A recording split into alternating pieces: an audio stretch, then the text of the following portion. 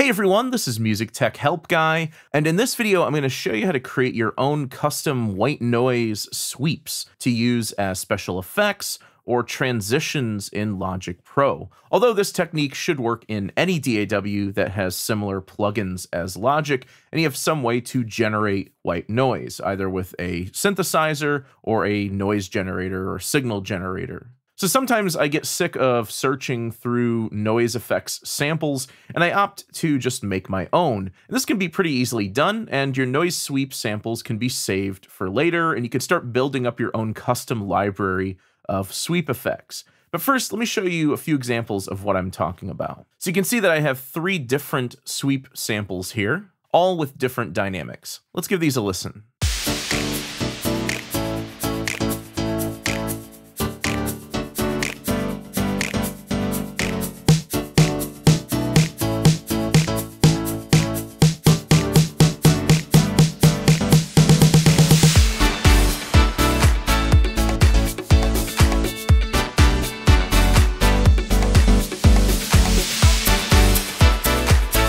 So like I said, they are 3 different samples, all created the same way with different dynamics in terms of how quickly the sound fades up to its maximum value, and also how quickly or slowly the sound fades out from the peak value. So you can see this first one here is used more like a crash, just like a quick noise crash.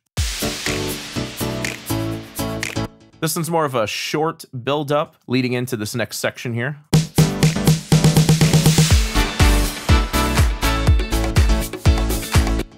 And the last one still has sort of a short buildup, but a long tail on the end of it.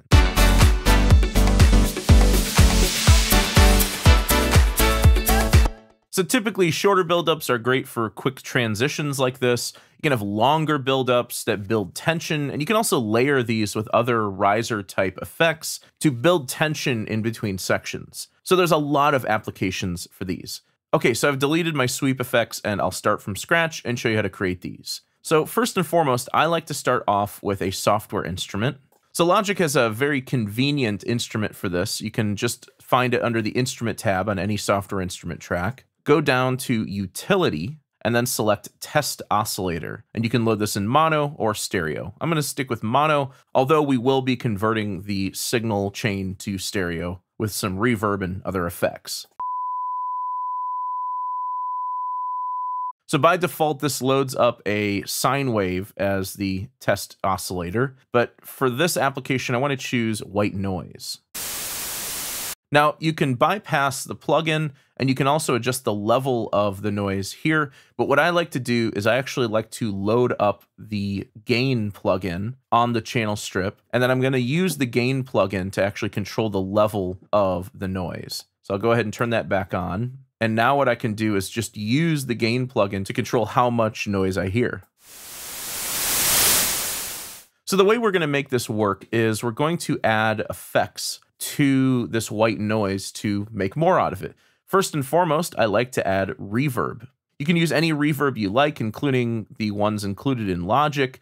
I'm going to use this Eventide reverb called Black Hole, and I'm going to convert mono to stereo with this. And I'm going to set the mix at 100%. So now if I pull up the gain here,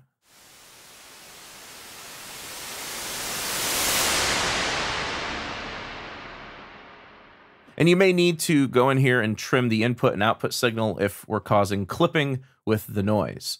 But you can see essentially what I'm doing is just rolling up the volume, getting to a peak spot, and then quickly rolling it down. And depending on the curve and duration of the fade in and fade out, you can create different effects. So for example, if I want to just write in some automation here, I'll just press A to show my automation. Then on my automation parameter here, I'll go to the gain plugin and then select the gain parameter. And now what I can do is I can draw in automation for this gain parameter within the gain plugin. Now you might think, well, why not just do it with the volume fader on the track? Well, it's because we want the volume control to be before the effects. So what I could do is I could write in some automation here to sort of make this build up. And actually 8 bars is probably a bit too long. So I'll set this to 4 bars. And then maybe I'll have one bar where this fades out to nothing.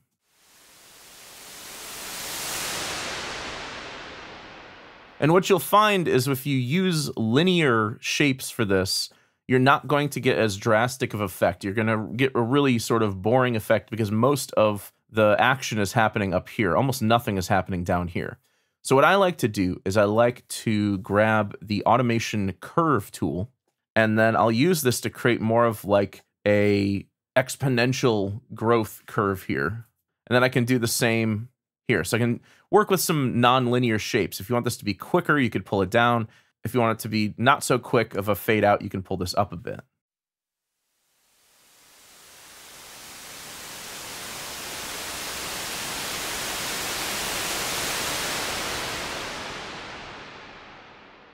Or you could even use multiple curves here. I could have 3 bars of build up and then one last ramp up at the very end. Maybe something like this.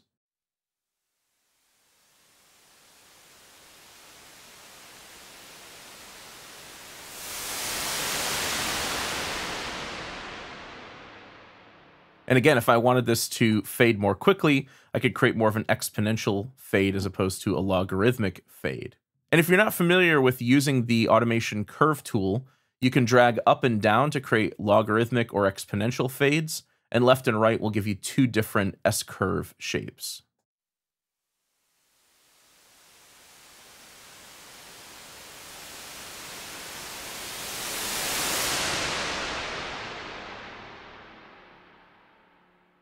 And again, you could extend out this automation as well to create a longer decay or release here.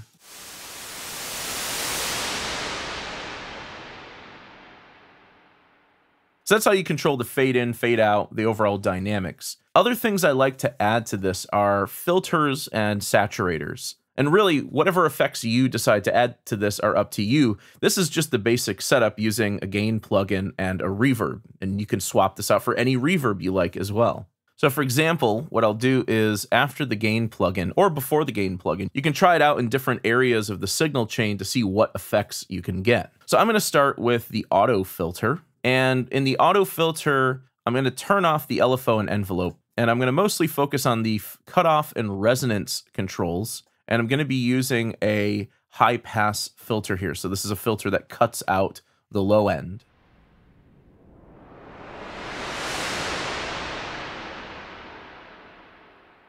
And I could also bring in the resonance for a nice sweeping effect. You just have to be careful how much resonance you use,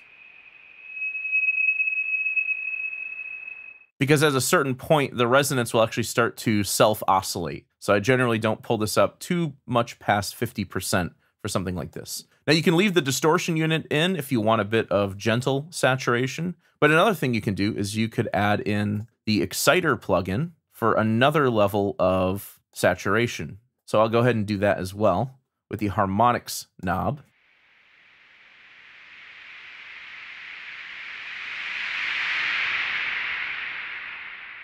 And perhaps I'll put the filter after the exciter instead.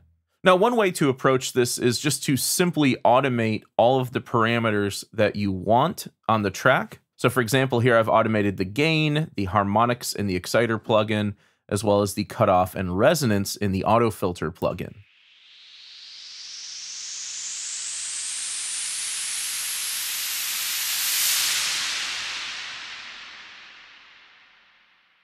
So that's definitely one way you can approach this, but I actually like to have control over all 4 of these parameters with a slider or knob on my MIDI controller, and then I can play in these effects in real time and record them in real time. The way I prefer to do this involves using the Scripter MIDI effects plugin. So I'll go ahead and load that up on my white noise software instrument track. And the script I'm going to use in here is called the MIDI to plugin parameters script.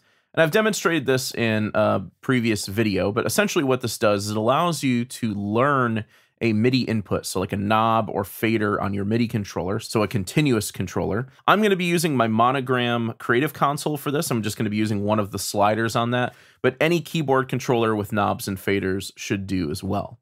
So I'll just click Learn MIDI Input, and then I'll move that knob or fader on my MIDI controller, and you can see it learns it. It's learned CC number 22. Now what I can do is assign my output targets. So first and foremost, I want to learn the gain knob. So you just click Learn Plugin Parameter, click on that control, and then move the MIDI controller to assign that knob. And you can also set a range for this. Like, I don't want to go all the way up to plus 24. That's way too much. So maybe I'll roll down the max value a bit. Maybe I'll pull it up just a touch more. There we go. Plus 6 is totally fine. And then what I can do is assign another parameter. So next up is the exciter. And I'll just go ahead and click Learn Plugin Parameter, click on the harmonics knob. Now I've learned both of these. You can even invert them, like if you want one to go one way and the other one to go another direction, just invert the minimum and maximum sliders, and you'll get inverted motion. Although I don't want that for this parameter, I want just sort of a bit of the middle range of that knob. Yeah, I think that's fine, just like that. And then I can move on to my auto filter, and then I can assign the cutoff and resonance knobs. So just learn plugin parameter cutoff, and then learn plugin parameter, and then click on resonance. So for cutoff, I want this to be somewhere in the middle, all the way to the top. And then for resonance, just somewhere in the middle, but not too far past the halfway point, because it'll cause things to self-oscillate. So now that I've got the filter in here, I should be able to hear the effect.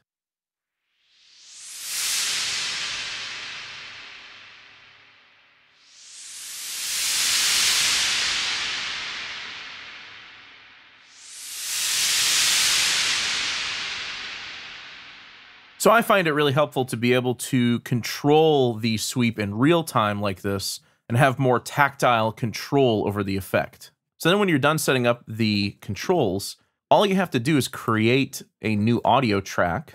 And then what I'll do is I'll create a send on the white noise software instrument track. So I'll just go to bus 8 here. I'll option click on the send amount to set it to 100%. And then I'll just call my audio track white noise effects print. And I'll set the input on this to the same bus that I created a send out of, so bus 8. I'm actually going to mute the track, but I am going to arm it for recording because we're not going to monitor the signal through the audio track. We're going to monitor it through the software instrument track. But I do need to make the input on this stereo, so we get all those stereo effects from the reverb. And now what you can do is essentially just mute everything in your song, except for the white noise sweep track.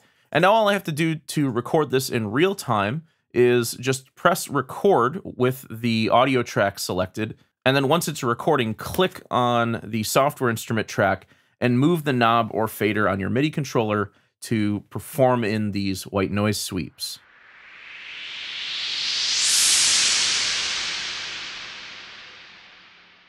So that was sort of like a medium dynamic. Let me try to do like a really long one.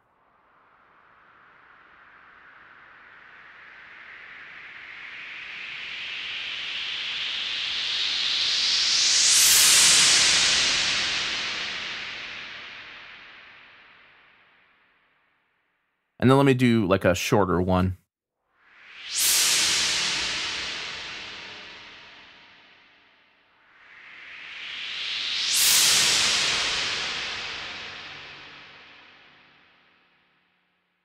And then when you're all done, you just stop the recording.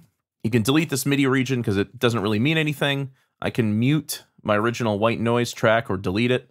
And then now I have all of my white noise effects printed to audio. And what I can do is I can go in with my marquee tool or my scissors tool. I can separate each one of these. This one I didn't like so much, but this one I liked. And then what I recommend doing at this point is also adding some fades to these. And then if you want to save these, you can just right-click on them and click Export as audio files, save them to your library, and then you can pull them into any of your projects as you're working. Now, what I did in the example I played at the beginning of the video was for the very first one, I actually cut off the front end of it to sort of make it just like a crash, like a white noise crash, rather than a build-up sweep. So what I'll do is just snap to the bar here, and then I'll use my marquee tool to just trim that up, click on it, and then just go over to the region inspector and just add a real short fade in, just to keep any pops or clicks out of the signal.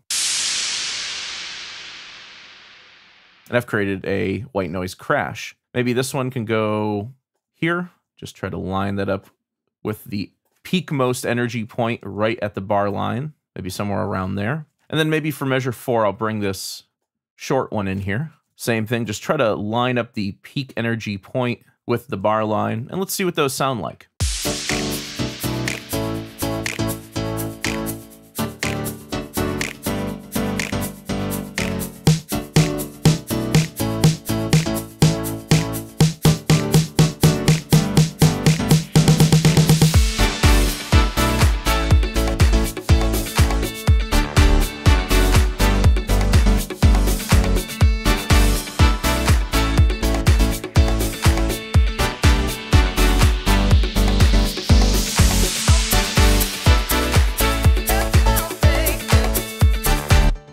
And there you go. That's how you can create your own custom white noise sweep effects in Logic Pro. I hope you guys enjoyed the video. If you did, please leave it a thumbs up and subscribe to the channel to see more content like this. As always, thank you for the support and thanks for watching.